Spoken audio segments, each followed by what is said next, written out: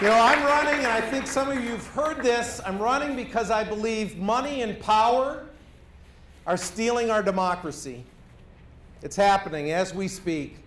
And I'm absolutely convinced, despite the odds, that we can make a difference, we can turn it around, and we can take it back.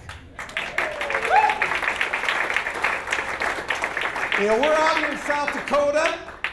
We know how to fight, and we can handle this fight against big money and the special interests they represent. We can do this. The rich and powerful are always going to have a seat at the table, but they shouldn't own the table. And that's what's going on right now. We've seen a 300% increase in the wealth of the super rich.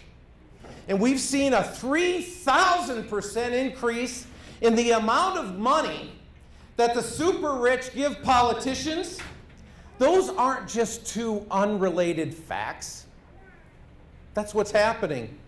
Those are two undisputed facts about what's happened to our country in the last 30 years.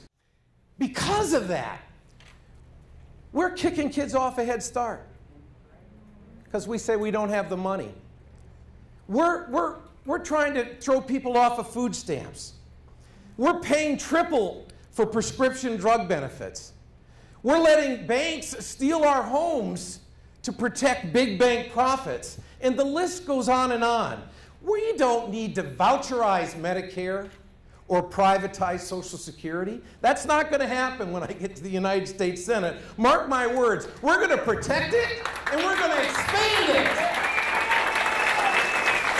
We need a Congress that's more beholden to everyday citizens than to the billionaires and big corporations. And we can do that. We need a government, again, that is for, of, and by the people.